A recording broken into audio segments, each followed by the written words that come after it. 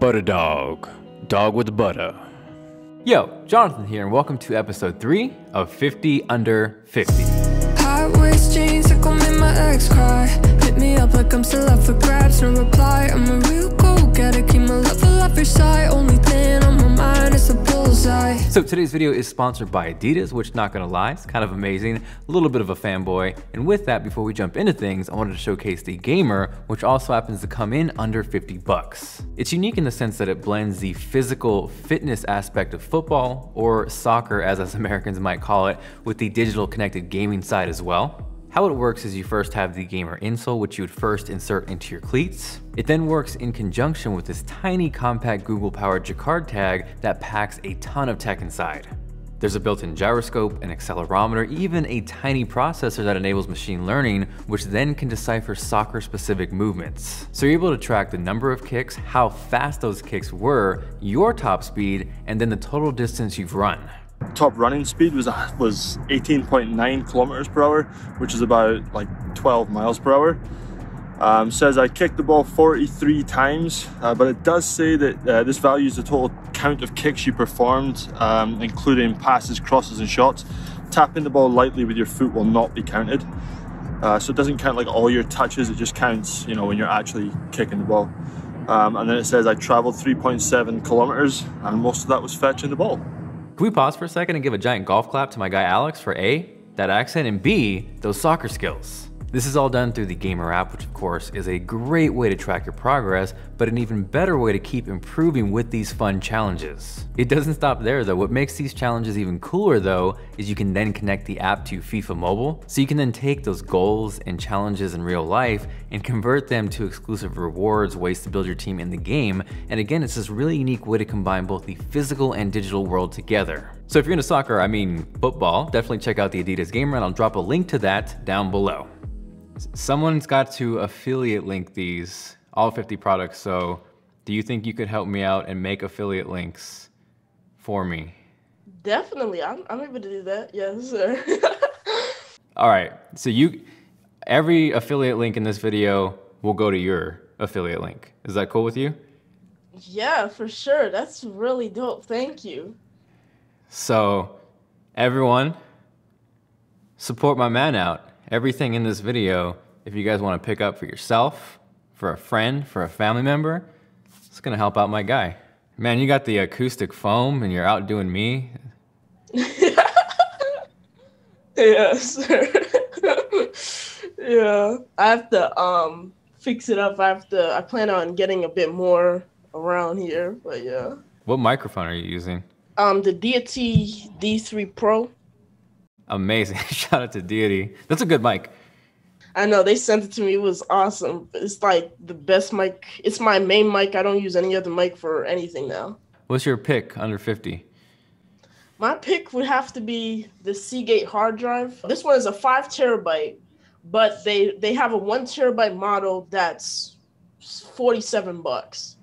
And it's a really good hard drive. I use this to edit all my videos. This one is 130 for the 5 terabytes, but for the 1 terabyte, it's pretty much the exact same hard drive. It's just a smaller storage. It's actually saved me like a lot because one of my hard drives went out.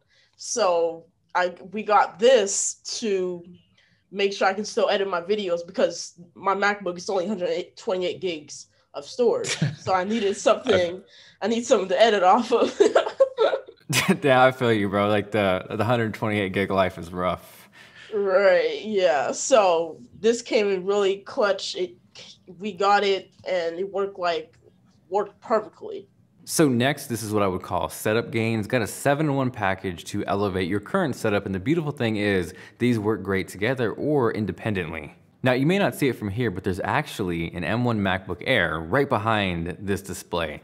That's thanks in part to this vertical stand from Saatchi. They make really great accessories. I also have their wireless mouse and wireless 10-key number pad, which makes a great extension if you have a keyboard that does not have that. Now, right next to that, I have, surprise, a wired keyboard, because sometimes you just need a wired keyboard in your life. Sometimes Bluetooth can be a jerk, especially if you're trying to boot up into a particular partition, and if you don't mind that wire, this is a really clean option. Above that is this really cool, small, compact desk lamp from Ottlight. I like that it has touch controls so you can simply cycle through how bright or not bright you want to have it. And really, this is ideal for someone who needs to concentrate or be productive / creative during the day, because being in a dim environment will quickly destroy all of that. Now, if you're curious, what the heck are 6 and 7 in this setup gain series? That's actually one of them right here, an under-desk outlet. Right next to that though is something really helpful. It's an on-desk headphone hook. Not sure if you want to store your $550 AirPods Max on this, but if you wanted to, it is definitely strong enough. For real though, it's a great way to keep your desk clutter-free and, more importantly, a way to keep your headphones off the floor. From there is kind of a setup bonus. If you've been a mechanical drive kind of person all your life and you're looking to just maybe dip your toes into the flash life, this is a great inexpensive way to do that. This is also this really cool tiny compact option where it's almost a Swiss Army knife, because on one end you have USB-A, but it transforms Ninja style into USB-C and it packs 256 gigs of storage. Now, if you've grabbed that HomePod Mini or really any other smart speaker and you're looking to add some additional smart home elements in your life, I got you. One of the biggest complaints with Philips Hue and their smart bulbs is that to get into the game, you used to have to buy a hub, which not everybody wanted to do. Fortunately, nowadays, they have two cool options that don't need a hub. You have this fancy pants hipster Edison option or a simpler option here. And again, the best part about these is they're under 50 and you don't need a hub to control them. If you're deep in that Philips Hue life though, this is one of the coolest accessories I've seen. It's actually this little dimmer that goes on top of your existing outlet switch, because there's nothing more annoying than setting up some smart home lights, flipping them off, and then dealing with that nonsense. This does two things. It gives you dimming power, plus you're not gonna accidentally hit the switch you don't wanna hit. Next, this is for my HomeKit people out there. If you wanna say, plug your Christmas tree into an outlet and say, hey, turn off the Christmas tree, this is what you need. So next we got some cool stuff, some unique things that kind of really vibed with me. We're kicking it off with this AirPods Pro iPod Shuffle case from Spigen. And it does exactly what it sounds like it does. It allows you to store your AirPods Pro in a case that looks like an iPod Shuffle. Honestly, I would say it's more of an aesthetic kind of for fun thing. I wouldn't use it on the everyday basis, mainly because I'm not a huge fan of how the top part comes off. They do, however, make this, which weirdly enough has been my go-to favorite accessory this week. It definitely gives a little bit of the dad vibe where you're rocking a lanyard on your belt loop, but I'm not sure if I really care, because with the original AirPods, that case just kind of slid right in real nicely, whereas the AirPods Pro, not so much, and this kind of perfectly solves that problem. Next, I can't think of a cooler piece of tech right now than a mask, and I've been legit excited looking for new masks. This might be my favorite reusable right now. It's called the Halo mask, and the reason I like it is because, one, it's layered, you can insert a filter in here, you have adjustable ear loops, which is nice, but the coolest part about this, something you don't normally see on reusable masks, is the adjustable nose tips. So that guy is nice and secure, it's not going anywhere, and you got some Mortal Kombat Scorpion vibes. There's also the Air mask from Spigen, which is a little simpler. There's no filter, but again, the point of a mask is not necessarily to protect yourself, it's to be empathetic and protect others, so this is better than nothing at all. It's lightweight, it slips right on, and it is super, super comfortable. And when you look at that, I can still talk, I can still breathe. Point is, whether you're wearing that mask or the sick LED mask with the cyberpunk LED glasses, or you can even grab these sweet matte black masks. You can grab an entire box for under 50 bucks. Wear one, let's do our part, and let's get through this together. From there, this hoodie that I'm wearing right now is actually a bag, or it's a hoodie that transforms into a bag. So I get it, maybe you wanna rock the sweater around your waist, maybe you wanna have those Carlton vibes, that's fine, but if you're looking for an alternative, this actually transforms into a bag. So you can either store stuff in your hoodie-shaped bag, or store your hoodie that turns into a bag into another bag. While we're on the apparel topic, this has been my everything. We call it the Homer into a bush, A+. Next, for my Guardian, oh, the Tim Apple shirt? That's also under 50 bucks. I'll drop a link to that down below. But like I said, for my Guardians of the Galaxy fans, we got a Guardians Bluetooth speaker. I see you peeping group back there. That kind of pairs with this. Unfortunately, that's not under 50, but this is cool as hell. Breaking news, Groot moves, and it's also now under 50 bucks, link down below. Now recently, I've finally made the switch to the iPhone 12 mini. Jumped from the 11 Pro Max down to the 12 Mini. I've loved almost everything about it, and if you guys want to see a video on that experience, drop a like down below. The only thing I haven't been crazy about though is the battery life. So these two have been my best friends. So I've really enjoyed the MagSafe charger. I wish you could get a detachable cable or it was a little bit longer, but for what it does, it works perfectly for me. Also, for those that have heard the song, it is finally available on Spotify and Apple Music, and I'll drop a link to that down below. And as we pivot, this little guy looks like the charger you normally wouldn't want to use if you found one in your house. It's the Anker PowerPort 3 Nano, and despite its size, this little boy pops out 20 watts of juice. An alternate side story, I've been using the M1 MacBook Pro pretty much as my main machine. This video that you're watching right now was exported on that laptop. In my video covering AirPods Max, or my first impressions, that was also edited on the MacBook Pro. The problem was I was so deep in the zone I couldn't find a proper USB-C charger, so I used this to keep me afloat, and surprise, it actually did. So I think that's a combination of how impressive this is with how impressive the power draw on these new machines actually are. Now if you're like, hold up, what if I need more power? This one from Aoki just squeaks in a cent under 50 bucks, but delivers 100 watts of power with 2 USB-C ports. On the subject of power, this, the Rode Rockstar, cheesy name, but it's a super cool product. Obviously first and foremost, it's a car charger, but the sauce is that A, you get 4 USB ports. It's a little older school in the sense that you're going USB-A, which is kind of weird to say, but the magic here is there's a breakout USB box that goes to the back of the car, so not only are you passing the aux, you're passing the power. From there, this is one of the coolest things I've come across lately. It is the Echo Gear outlet shelf, and like that name implies, it's intended for things like the Echo Plus, the Echo Dot, but as you may or may not be aware, there is a new small speaker that has entered the chat, the HomePod Mini, and this happens to work out perfectly for that as well. It's pretty simple. You just remove your old outlet plate, replace it with this that locks things in. There's built-in cable management, which is incredible. And again, while it does work perfectly for the HomePod Mini, it was intended for the Echo Dot, the Echo Plus, and you know it's gonna work with other small speakers as well. Next, Marquez, I got a gift for you.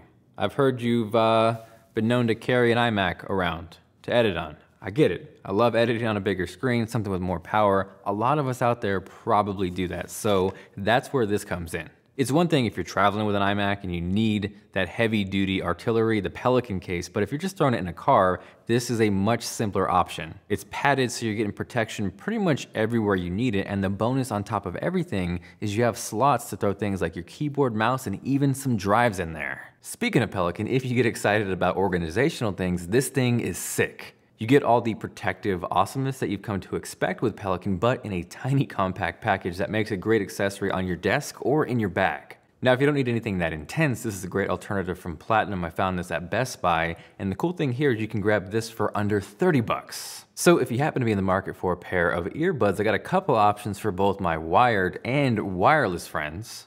On the wireless side, these are the Go Air True Wireless earbuds from JLab, and they got so much going for them. They're affordable, which is obviously maybe the most important thing here. They're compact. I like that there's an integrated charging solution in the case. You get great battery life, there's customizable EQ, and to ice the cake, there are built-in touch controls. Now on the wired side of things, the T2 from Tin Hi-Fi, some would argue that in terms of audio quality, these would outperform something like AirPods Pro. You of course don't get the convenience of wireless and have to deal with a cable, but in terms of how they sound, they are incredible. You're not gonna need a crazy DAC or amp to push these, so you can grab them by themselves now, and then eventually if you do upgrade to something like a Dragonfly, it's only going to improve your experience. Now 2020 has definitely been the year for me to jump back into guitar and music, and if you're looking to do something similar, these are a couple of my favorite guitar accessories under 50 bucks. First up is a humidifier, which is really important in terms of taking care of your guitar. I know it can be tempting to want to display them outside on a stand or on your wall, but if you can, ideally you want them in a case with a humidifier. The reason it's so important is the environment you keep your guitar in can either be too humid or actually not humid enough. Wood, as we know, can expand, it can crack, so this kind of keeps things at the perfect condition. The reason why this one's so cool is with the typical humidifier, you gotta mess with adding water and it can kind of get messy or just downright annoying. Whereas with this, you have a couple pouches that you slot into the respective containers. You put one near the headstock, one in the sound hole, and you are good to go. Now I will admit, I'm not the biggest fan of changing strings, but if you do, it makes the world of difference. My go-to strings are the Elixir, Phosphor Bronze, and there's actually some tech going on here where the strings themselves, they're coated, so one, they last longer, they feel nice, and two, I think they carry a really distinct sound. They're definitely pricier than, say, a basic set of strings, but again, they last longer, they sound better, and when you pair them with a string winder and this headstock cutter, you got the perfect combo to change out the strings yourself. From there, I got two more what I would say are essential accessories that you should grab if you don't have yet. The first is a guitar tuner, and I really do like the clip-on kind. They're simple, they're easy to use, they're convenient. From there, if you don't have a capo, you should absolutely grab one. They're super affordable, and more than anything, it adds an extra layer of fun to playing guitar. Now, as far as what the heck this thing actually does, in a basic explanation, what it does is changes the key of the song you're playing. So, for example, here's what something sounds like played open.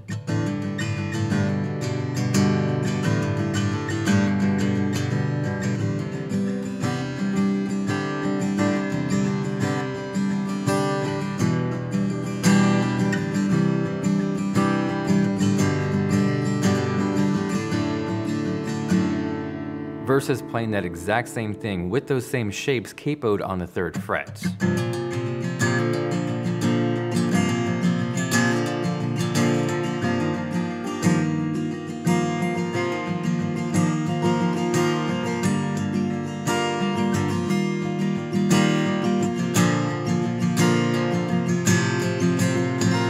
Also, fun fact, what you just heard was recorded on this TC30 USB-C microphone, which you guessed it also happens to come in under 50 bucks. Conversely, it also makes a great budget voiceover mic, or for streaming, whatever you're looking to get into to get better audio. I really love the fact that it comes with A, a shock mount, B, a pop filter for those plosives. And it's a little bit funny because it does connect via USB-C, which is awesome, but it ships with a USB-C to A cable. So I got this going into the M1 MacBook Pro right now. Battery life is living on a prayer. I'm really pushing this to the limit right now. But because of that cable, I ended up having to put it through this Anchor USB-C hub, which gives me USB-A back. I like this one a lot because you get USB-C pass-through for power, 2 USB-A ports, an extra USB-C port for data, card slots, and HDMI. The only thing worth mentioning with this hub is, speaking of that HDMI port, it does not do 4K 60 Hz, but aside from that, it is a fantastic value just like this mic. Now I know what you're thinking, how was that MacBook that I saw moments ago that shiny and clean? Enter this, which is primarily a screen cleaner. It's alcohol-free, which is super important, but it also doubles as a great electronics cleaner as well. Now, if guitar isn't your thing and you're more looking to jump into the production MIDI kind of recording side of things, I found this, the MIDI Plus AKM320, which really surprised me for the price. It's built extremely well, and what's really nice is that it's USB powered, so you don't gotta deal with any clunky power adapters, and I think I should probably send this to my guy, Henny the Business, at some point. So first up on this list is the Sega Genesis Mini, which is near and dear to my heart. I'm essentially a part Sega, part Sony boy. True story, many years ago, my brother and I got an NES and ended up fighting over Duck Hunt, so my mom was like, nah fam, that's going back to Toys R Us. After a harsh lesson learned, we eventually got a hold of a Sega Genesis, and fast forward to Sonic 1, Sonic 2, Echo the Dolphin, Toe Jam and Earl. That was essentially our childhood. Those are all on this Sega Genesis Mini, and apart from a couple of my personal favorites, Lion King, Aladdin, Toy Story, damn you Disney and Pixar, this packs a really solid lineup and is a great way to either revisit some of that nostalgia or just jump in for the first time. Next, for the many out there who managed to grab a PS5 controller and not a PS5, I don't have a PS5 for you, but I do got this sweet wall stand. This of course will work not only with the PS5 controller, but maybe your Team Xbox or Team Switch. This makes a great accessory to grab. Speaking of Team Switch, if you're on the thick side of things and that light life ain't for you, but you envy that D-pad, this is what you need. It's Super Mario themed, which is on top, but in its basic form, it's a left Joy-Con that you can buy by itself that adds a D-pad. Alternatively, if you've been looking to jump into the controller world but don't want to spend pro controller kinds of cash, the 8-bit DOE SN30 Pro Plus is a great alternative. It's super comfortable, the build quality is fantastic. It packs USB-C, I'm looking at you Tim Cook, and to ice the cake, it also works on Windows, Mac, and Android. Now this one is a super cool option for the die-hard Nintendo fans out there. Behold the Game & Watch. Next, for the sus people in your life, we all got them. Hit them with these. Now on the PC Master Race side of things, it's been a rough one this year because anything cool you cannot buy right now. If you did, however, jump into the gaming side of things and wanted to scoop up a gaming mouse that won't break the bank, the Death Adder by Razer is a fantastic option, and this white edition is super clean. So that kind of wraps things up. I'm gonna close this video out with a random Ed Sheeran riff. Thank you guys so much for watching, and I will catch you guys later.